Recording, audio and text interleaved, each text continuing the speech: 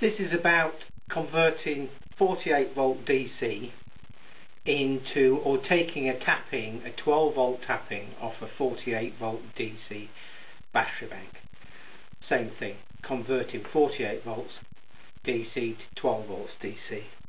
Now if you imagine you've got a battery bank, let's use these fuses as an example. If you've got 4 12 volt batteries in series, you've got 48 volts. Well, you can take 12 volts just off that one, but the more current you take off that, the more discharged this one will be, and over time there becomes an imbalance.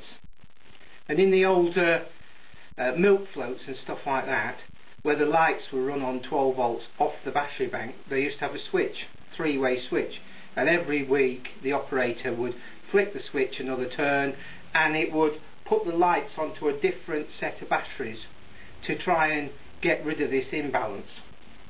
So what we use 12 volts here to run the charge controller, and also to run all the tracking circuitry and the solar tracking motors. So it's important that, because it's happening all the time, we don't get an imbalance in the battery pack.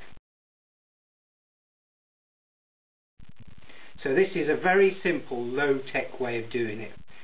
Now you could use a regulator, but regulators get hot, and going from 48 volts DC, and that's a nominal voltage, so when the batteries are fully charged it's more like 56 volts, taking them down to 13 volts, something like that, you're going to produce a lot of heat, and it's susceptible to spikes and all sorts of things. So therefore, spikes in the electricity, that is, or over voltage, any of those, and you really can't see whether it's working or not. So this is a dead simple way of doing this, and it also means that you have a buffer in the system and a readily visible indicator to show you what's going on.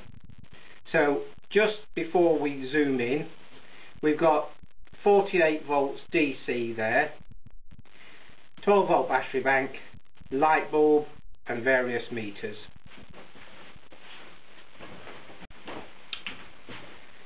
So just to prove what's going on, stick this on 200 volts DC. Hopefully you can see that. That's the positive. So we just go across this supply, 56 volts. Batteries are well up. It's a sunny day, it's charging well.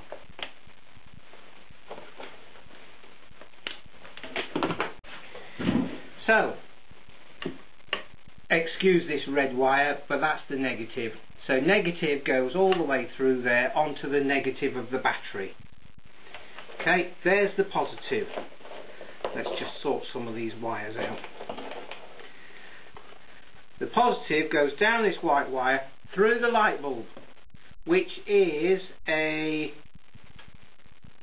240 volt 150 watt incandescent bulb. Right, then it goes through the light bulb out to here, then through the meter and positive. Okay, so now we've got the meter set on DC amps, 10 amps. So we'll stick this on there. The light bulb glimmers and we're showing 1/4 of an amp, 0.24, which is near as damn it 1/4 of an amp. Okay, so that can just trickle charge this battery ad infinitum, and it won't back feed because we're coming out of, well, 56 volts down to 12 or 13 volts, so it can just trickle away. In fact, the old tractor that I use for cutting firewood, as seen on one of my earlier videos, the batteries aren't brilliant on it, so therefore I have this very system just trickling the battery all the time. 1/4 of an amp. It won't overcharge it, but it'll keep it well charged. Now then, but what happens if we change the bulb? So that's 150 watt at 240 volts, and we get quarter of an amp. So what have we got here? We've got a 110 volt bulb at 100 watts.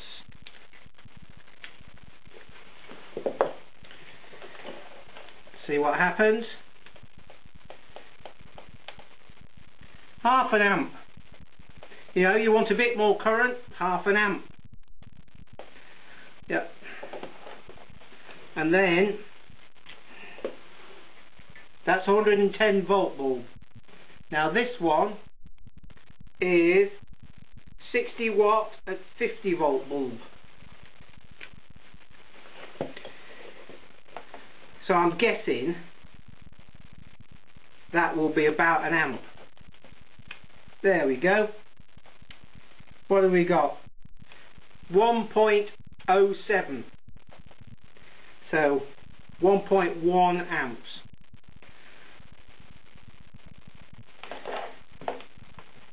So what we have effectively is a DC supply regulated through a resistance, and you could change the charge rate, which is quite good.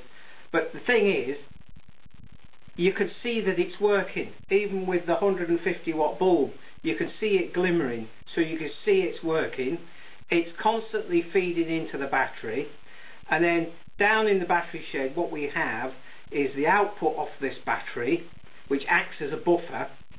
Then that goes to feed the charge controller, and the circuit for the charge controller, you can build it yourself. Circuit and the instructions are in the edition 2 of wind and solar, and we've used it for this circuit for years. And basically it's a comparator and a timer. So you can set the comparator and it goes, okay, once you're above or below that voltage, I want you to switch on. Switches on. And then the timer goes, okay, and you can preset this. You go, stay on for 5 minutes, then switch off. And if the voltage is still high, switch back on. And if it's not, don't. It's easy. It's just like 20 or 30 bits, couple of chips which you could just put in sockets. Very easy, very cheap. Probably, if you were to be exorbitant and buy really posh gear, it would probably cost a tenner to build. Anyway, so that runs that, but also this battery then runs the timers for the solar tracking and also the motors. So let's say for instance the motor will come on, it'll draw more current than quarter of an amp, but it's only on for 20 seconds every half an hour. So the battery then buffers that, and you're not overcharging the battery trying to supply the current to run the motors for a short period of time. So the battery discharges a little bit, comes back up. So this is very handy. I say I use it to keep my tractor battery charged up. Any surplus batteries you have that are in good condition, you can't just leave them on the shelf.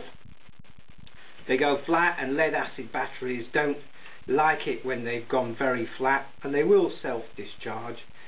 So you just leave them on a trickle. I've got some downstairs. They're on 100 watt 240 volt light bulbs. Just keeping the voltage up. It's better than letting them self-discharge and in the end becoming scrap.